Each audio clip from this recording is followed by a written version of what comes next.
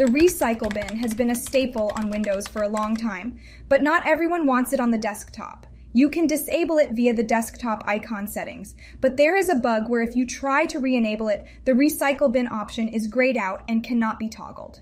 In this video, you will see how to fix the recycle bin icon grayed out in settings.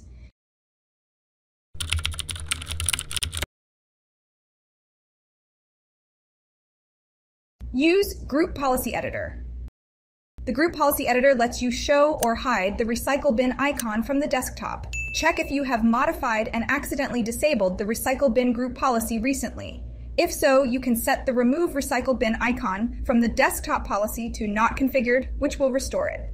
You may not find the local Group Policy Editor in Windows Home Edition. However, you can run a batch script to enable Group Policy Editor on the Windows Home Edition. The link to the video is in the description. Press Windows plus R to open the run. Type gpedit.msc and click OK to open the Group Policy Editor. Now in the Editor window, navigate to the User Configuration, then Administrative Templates, Desktop. In the right pane, locate and double-click on the Remove Recycle Bin icon from the Desktop option to open its properties. In the Properties dialog, select Not Configured.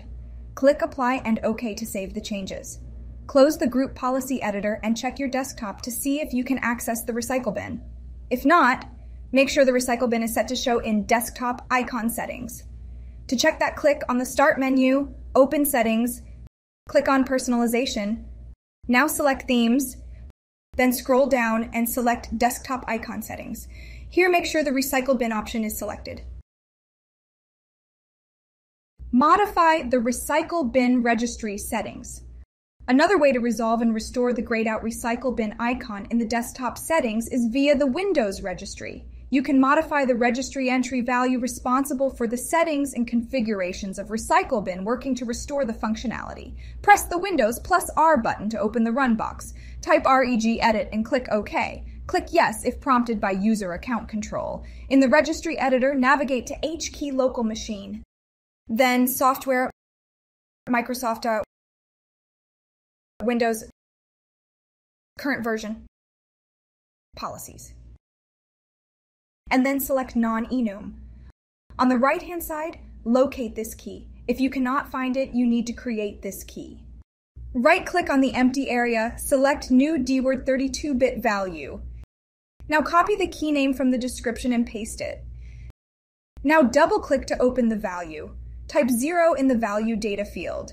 Click OK to save the changes, close the registry editor, and restart your computer. Now check if you can enable the recycle bin icon for the desktop. That's it for this video. If you have any questions or suggestions, drop them below. And share this useful video with your friends and family. Like the video and subscribe to the channel. Don't forget to press the bell button to receive alerts for videos on Windows tips and tricks.